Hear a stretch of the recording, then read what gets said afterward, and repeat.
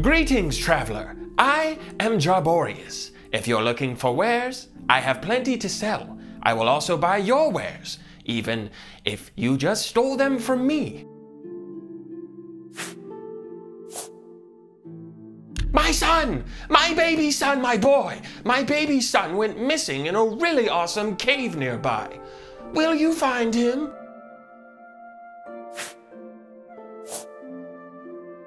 Oh, heavens! Not the solution I expected, but I suppose that would do. Very well. He is so beautiful. Much better than my first. Thank you. I love you. And here I thought you would never ask. From the moment we first shared our gaze, 30 seconds ago, I knew you were the one for me.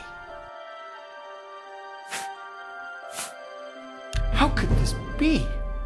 After all we've been through, and you so easily cast me away like some putrid little plaything. Very well. You must leave. Now. This instant. For I have nothing left to say to you. Only the finest wares.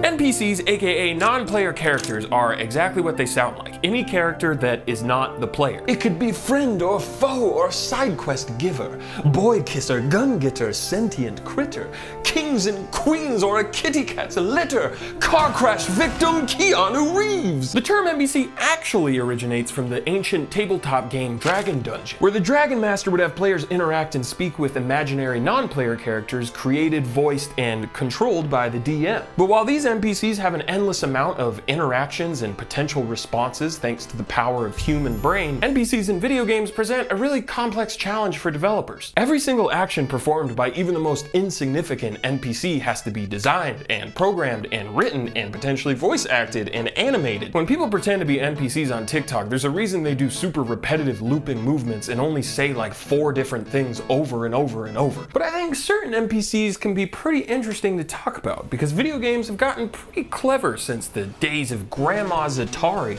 Cool, a scorpion. All right, Grandma, let's get you back into the dungeon. It could be as simple as knocking on a wall in Metal Gear Solid and the guard going, "What was that noise?" which blew my mind as a precocious child. Or it could be as complex as cats vomiting everywhere in a tavern because they stepped in beer that spilled onto the floor and then groomed themselves and got alcohol poisoning because Dwarf Fortress is a full-on simulation of life inside the Garfield residence. Drew Garfield, that is. That's right, I get to call him Drew because we're buddies. I've divided my NPCs into 3 categories, but there will definitely be some crossover. Townsfolk, interactable VIPs, and enemies. Enemies are Scrooge. It's the holidays, baby. These are usually your bottom of the barrel NPC-ass NPCs, talking about random people on the streets of Los Santos that are very easily angered and always want to fight you for some reason. Copy-paste townsfolk in Assassin's Creed that you're not supposed to kill, but you do it anyways, and the game is like, dude, Ezio wouldn't even do that, dude, stop! The general expectation with these NPCs is that even though your interaction is usually limited to just killing them in hilarious ways, you hope that they at least react appropriately to your heinous actions. Whether this means running from explosions or gunfire, jumping to get out of the way of your car, T-posing in place and going, "I'm not afraid!" In a lot of games, townsfolk will only seem to exist wherever the player is and show like very little agency of their own. But Oblivion's Radiant AI system said, "F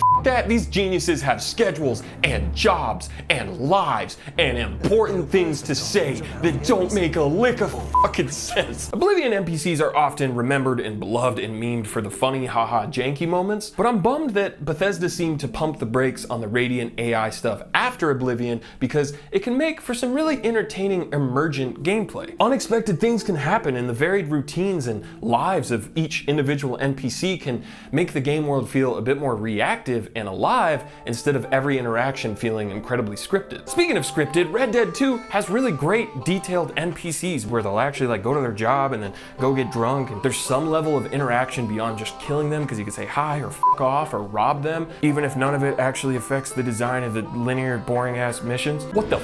Who said that? Get out of my dojo. Watch Dogs Legion said, "Okay gamers, you can play as any NPC in this game and we're gonna give them jobs and skills that you can take advantage of." And even though the execution of each simulated NPC's life ended up being a bit shallow, I think it's a really interesting twist on the traditional background NPC. In games like Majora's Mask or Stardew Valley or Animal Crossing or The Sims, each citizen is like an actual independent person that does not give a rat's ass if they inconvenience the player. It is up to you to cater to the NPC schedules, not the other way around, which I think would be pretty immersive, but also, it is the middle of the day. Why are you not at your store? NPCs having actual names and some level of interaction is a great segue into the next part of the video. Oh my God, NPC this, NPC that. He's looking like a QPC, quarter pounder with cheese. Hi, I'm Jakey, and Jakey, attorneys at law. I'm a very busy lawyer guy, and the other day I wasted precious hours of my time just trying to cancel recurring monthly charges, and it sucked, and I hated it. Do you hate canceling stuff too? Well, today's sponsor, Rocket Money, is here to help. Rocket Money is an all-in-one finance platform that helps you save more and spend less. This personal finance app allows you to manage subscriptions, lower bills, build a custom budget, and grow your savings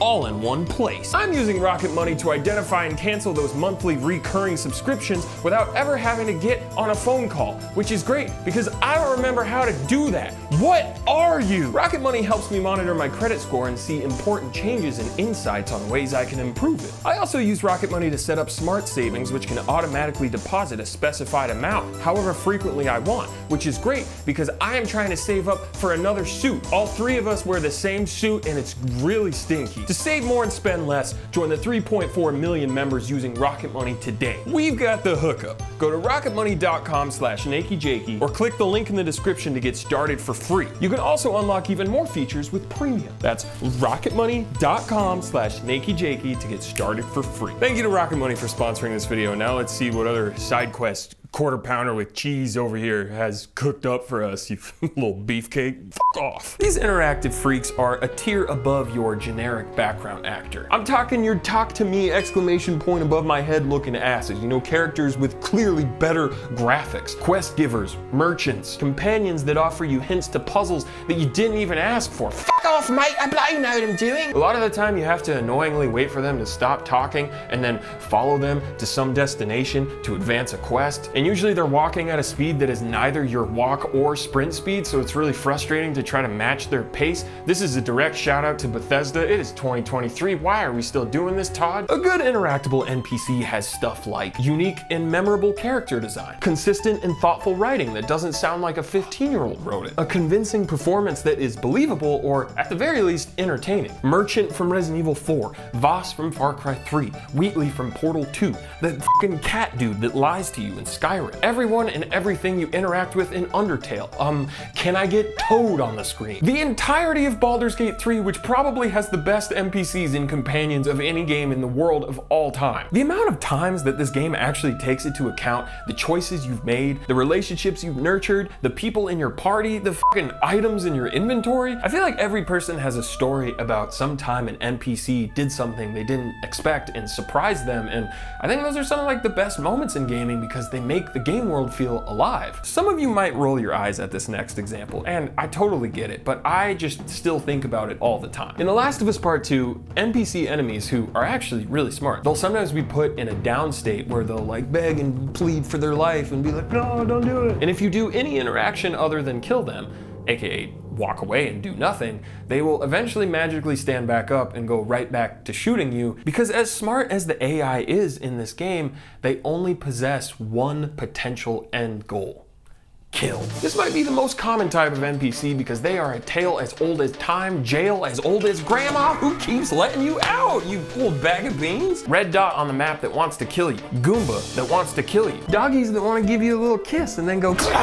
Good enemy design is dependent on so many potential factors. The shape, the size, the speed, the sounds, the color and scent of their blood. Is it green? I don't know. But I think a common trait shared among good video game enemies is a competent level of artificial intelligence. At the end of the day, it's all smoke and mirrors. It's just a question of how good of a magician the AI is. Halo's pioneered use of behavior trees for its fantastic ensemble of enemies makes the same 30 seconds of gameplay fun to repeat over and over because it's never going to play out the same way. F.E.A.R's enemies pioneered the use of goal-oriented action planning to give the very convincing illusion that this squad is smartly and tactically working together to aggressively pursue yo little scared ass. Starfield's enemies use emoji scripting and just stand around around waiting for you to shoot them like a carnival shooting gallery mini game. I'm sorry, but god damn it. It's 2023 and there are games from the 90s whose enemies are still running marathons around these guys. That pun is intended. Most of this stuff is above my pay grade, but if you're interested in learning about it, there's some really great videos by AI and Games and Game Maker's Toolkit that I'll put down in the description. I love enemies that will evolve and adapt to your actions and not just do the same predictable thing over and over again. Shadow of Mordor and Shadow of War have some of the best enemies that can actually make even dying fun thanks to the Nemesis system. Not only will orcs adapt to certain actions if you do them too much, but they will remember who you killed